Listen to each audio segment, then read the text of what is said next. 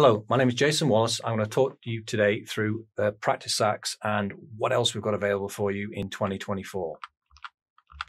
So I had the privilege of being the principal author for the VCE chemistry study design, and therefore what I really thought was important is that we somehow translate that study design and give you a really good idea of exactly how student assessment should be carried out.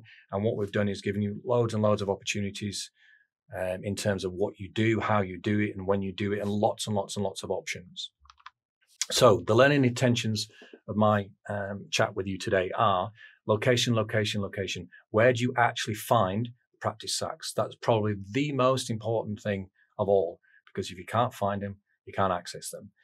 This year, obviously, the new study design is 2024, and there are 5 types of SACs.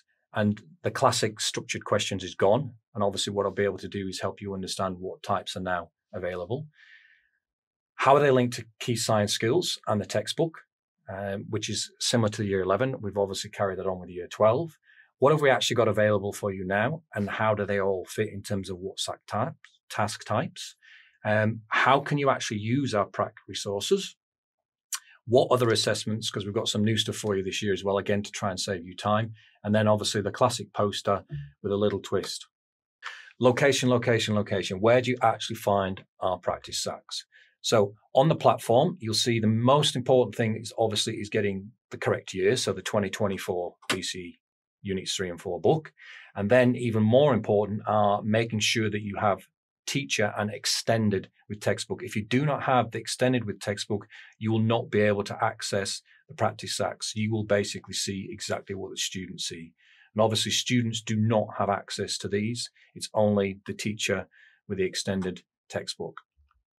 So as you see there, they're currently under worksheets. That may well change the tagging in the near future. We'll certainly let you know if it does. But as you can see there, in 1B biofuels, it says there's 4 worksheets and 2 risk assessments. Now, the 4 worksheets will correspond to 2 student ones, 2 teaching tech ones, plus 2 risk assessments. When I click on those, you'll see that it expands even further, and you've got the student version, the teaching tech version, and then the risk assessment, which I will talk about later. So that's where you actually find the activities. What are the 5 types of SACs that pupils must do? So the new study design is very clear and exactly which SAC types pupils must do. So as you can see, there are 5. Now, what's the same is the poster. Main difference this time being 600 words rather than 1,000. And when you read the study design as often as I have, it actually says almost like it gives you an option. It doesn't really give you an option. Each SAC must be done at least once, and there are only 4 types of SAC, so all those 4 task types must actually be done. And as you can see, here is a overview of those types. And if you have a look on here, you can see that in some instances there is the words or, so you don't always have to do all of them. So if you look in task type 2, it says identified assumptions or data limitations. So when you actually do a SAC, you don't necessarily need to cover all of those. You can choose specific components of it. In terms of our practice SACs, 50 to 70 minutes. Sustainability has to be in one of them. We've included them in lots more than one. And remember, SACs count for now 50%, whereas before they only accounted for 40%. And in total, what we're looking at is we've done around 5 different versions of each type for you to select for your students. And another important thing to remember is the SAC task type that has disappeared. One that we all used to use a lot was the structured response, which is now gone. And that's why we've had to be pretty much more inventive with regard to the type of assessments that we can use for the pupils. So what practice SACs are available for Unit 3? So what we've done is, again, giving you 4, 5, 6 different versions of each task type and spread them out throughout Units 3 and 4. So here are examples of the Unit 3 practice SACs that are available online now. All of Area of Study 1 for Unit 3 is currently available. And as you can see there, the 4 task types are covered. there's at least one, sometimes two of each for this area of study.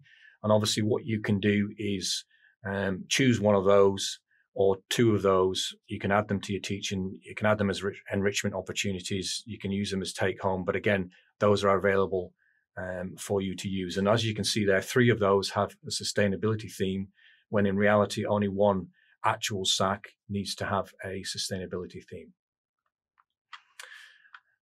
Unit 3, outcome 2. Again, a couple more there with sustainability themes, different task types again. Sometimes you'll see that certain task types lend themselves much better to particular topics, but what we've made sure we've done is spread out all the different task types. So there's at least 4 or 5 different versions of each task type throughout the whole course. So again, here's the remainder of Unit 3, Outcome 2. You can see there's some really, really good ones there. The task type 3, which is pretty much the style where you have to use something real world and then apply it. So how are these practice SACs linked to key science skills? So in chapter 12 of the new 3-4 book, we completely updated it from the year 11 book. And as you can see, all of these SAC task types, they're very specifically what they're about. But as you can see, the key science skills dot points relate directly to what we've done in the year 12 textbook. So if students need a refresher, it's very easy for them to go back and have a look. How can you use the practice SAC resource? So main thing is obviously they're downloadable, they're editable, very easy to convert. They're all within 30 to 50 marks. And in terms of what style are they, as you can see, this one is taken from one where it's 45 marks. It's really, really easy to manipulate these, adapt them to your class.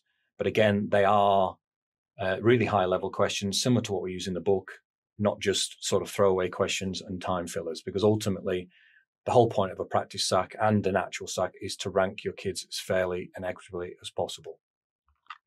So how can you use a practice SAC? So what you could do is, if for any reason you used one of our practice SACs as an actual SAC, it's very, very important, and this is almost a disclaimer, that you have to heavily adapt them.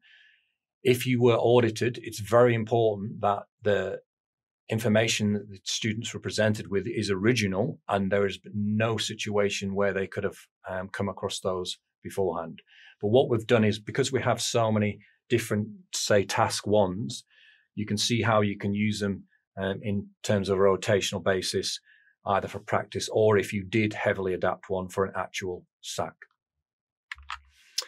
So other things, teach and tech guides, really, really important. So all of our SACs, practice SACs, are based on things that we've done lots and lots of times already. So they're not just made up results. So the Teach and Tech Guide is a real insight for teachers, which will save you a lot of time, because the way in which it's organized is hopefully that you just can put it out to the class and you don't really have to worry about it because it's been done before in an actual classroom environment. So the useful tips, again, this is the element that, because we have lots of ex-teachers here, that we add these little bits in, and they're sometimes what really, really matter in terms of, what's the best value that you can get out of this activity, this practice SAC for your students. It's very important that you read these useful tips. Sample results. So again, having taught all through COVID, sometimes you've got to pivot really quickly. Kids can be away. You can change the style of the practice SAC, and so you can actually give them an analysis. So again, we always give you results. And again, these results are based on what actually happens in a classroom in Victoria. And they're authentic. So it really, really helps students with regard to their genuine learning. Just like the textbook, again, something we're really good at, we've always been good at, is we give fully worked solutions, really pay a lot of importance to significant figures, clearly show where the marks are coming from, give you examples of rubrics. Again, so what we're trying to do is give teachers back time, make it much, much simpler for teachers to get a really authentic experience for the students and ultimately rank them fairly. Alternatives and extensions, again, we give you lots and lots of ideas and set the platform up for you. But obviously what we also want is the option for teachers to add their own stamp to it. So we'll always try and put in extension opportunities and alternatives, because always, we might not always have the chemicals or the apparatus or the time to do these.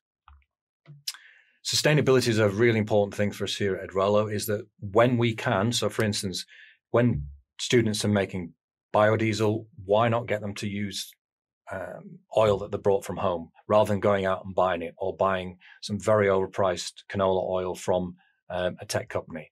So where possible, we always try to make them as sustainable as possible, where maybe you have to buy it once, but then you can use it every single year after that. So practice SACs and risk assessment. So we will always provide you with a pre-filled risk assessment on Risk Assess. But what is very, very important is that those risk assessments then become the property of your school and your department. You have to go through them. You will obviously adjust them, but the most important thing is that yourself as the teacher and the lab technician both sign and date it, and then that becomes a valid risk assessment. Using ours isn't valid for you. If WorkSafe came around and audited you, they would not be valid. You have to take ownership. We just make it, again, very, very easy for you, putting all of that information pre-filled in, but they're not by any means 100% complete and specific to your school and your needs. So again, I can't say it enough that you have to take ownership of those. But again, hopefully you think, thank you very much, Edrolo. It's worth it. We've got it. It's really easy to adapt. And obviously risk is minimized, because that is the whole point. In terms of finding it, very simple. The lesson codes correlate to the activity codes, the practice SAC codes. So you simply, if you put in Year 12 chemistry in Edrolo, all you'd have to do is put in 1B, and the actual SAC activity or practice SAC activity or whatever activity it is would come up very, very quickly, so long as you use Edrolo as the author and the teacher. So this is taken from our Year 11 practice SAC resources activities. And this again shows you how in Year 11, we've really prepared the students in Year 12 for these types of practice SACs, because this is what we covered in Year 11. And you can see all of those main themes that come in Year 12 were split up.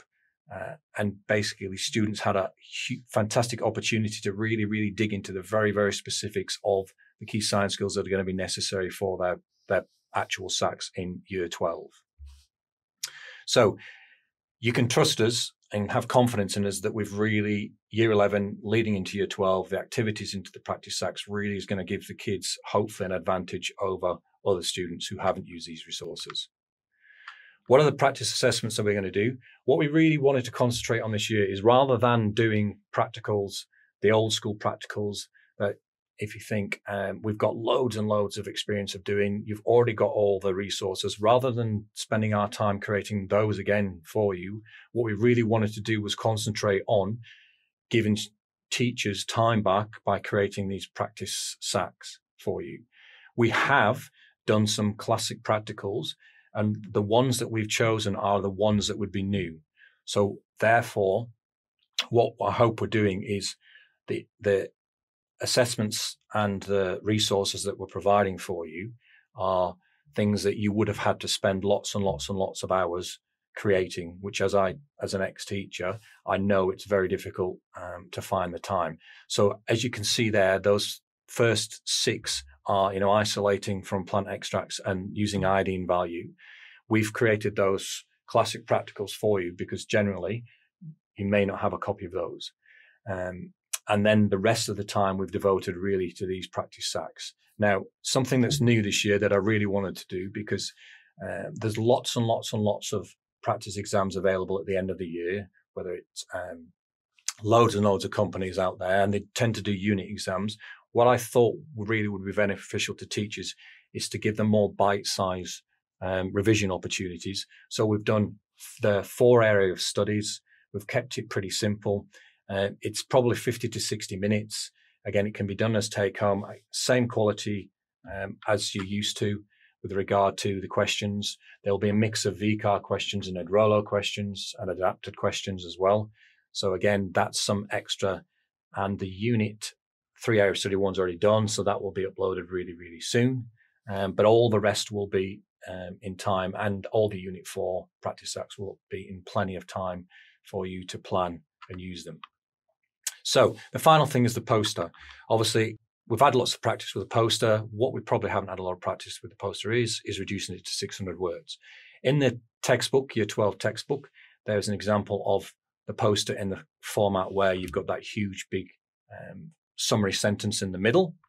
And what we've also done, because I think it's really important that students are on a level playing field with regard to kids who do VisCom versus those who don't. So we've actually provided a downloadable and editable poster template online as well. Therefore, if the whole class uses this, the actual quality of the content is what should be rewarded rather than what it actually looks like. So hopefully you'll find that useful. So in summary, loads of practice sacks, loads of choice, really easy to plan. Hopefully you find them really useful. Thank you.